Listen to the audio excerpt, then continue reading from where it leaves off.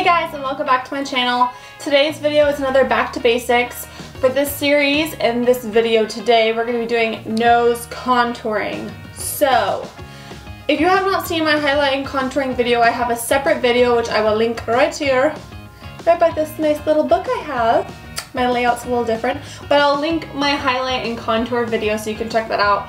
It's way more in depth. It's for the rest of your face, so your cheekbones, your forehead, everything else that you're looking to highlight and contour. That video will really be directive for you. Today though, I want to focus on nose contouring. So this is one of those things that people either are like, yes, I contour my nose every day, or no, why the heck, what do you even mean you're contouring your nose? Essentially what people are trying to do is usually one of two things. They're either trying to make the bridge of their nose look smaller or wider. So if you feel like you have a very wide bridge to your nose, you would want to slim that down. You know, I'm talking in terms of people who want to do this.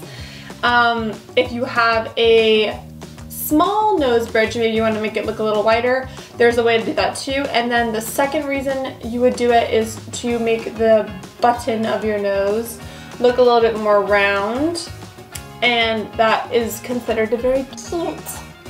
I've heard that some people are like, that's their thing, they just like people that have button noses, like when they're dating and stuff. I don't know if that's really legit, but anyways, that is what people do as far as contouring your nose. So today we're going to go over a couple products and a tip to do that.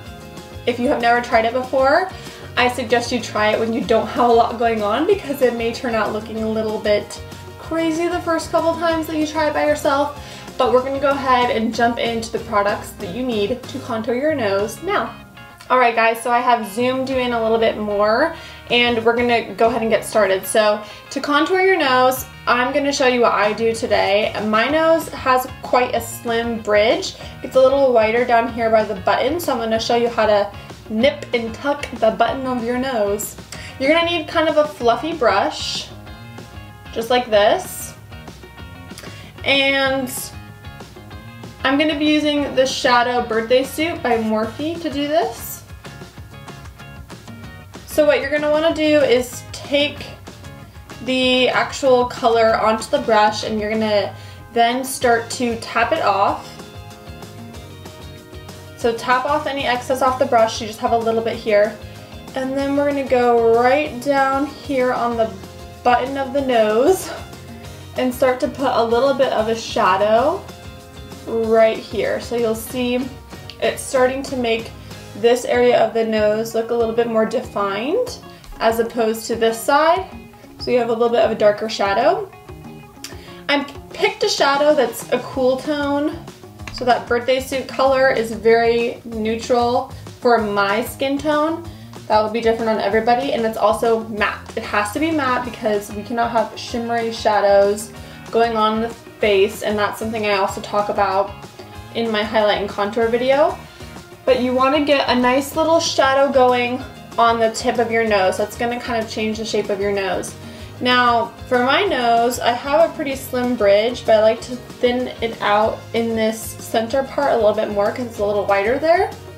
So when I have the time, I'll take the excess color on the brush and just kind of brush up alongside the bridge of the nose.